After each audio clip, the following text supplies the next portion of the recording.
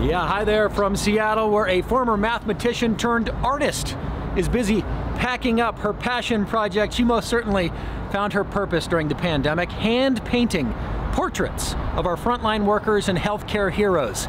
She's compiled them into a really powerful book, and today she's mailing them out free of charge. Like all the rest of us, right? We were all scrambling to see what we could do when we were told to stay home. I felt like I had this art and I could do something with it to help people that were in the healthcare field, especially ones that were treating COVID patients, nurses and doctors. And this was way back in April 2020. I started making portraits, posting it on social media and saying, hey, you got this, and sort of encouraging these people.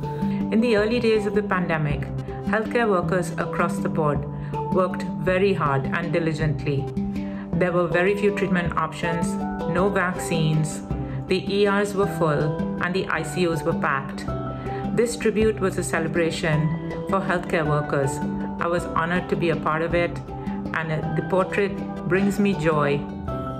And it grew from there, from the first 10 portraits to 165 in the course of the year.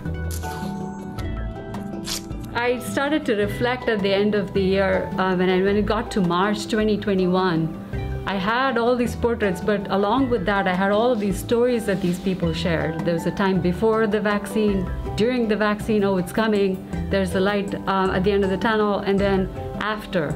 I titled the book Caring for Humanity, because that's what these people were doing and still continue to do every single day. I want to point out, this is a self-published book. You've done this on your own dime. Yes, yeah. During the course of this past year, this is all I've done, and I'm really enjoying it.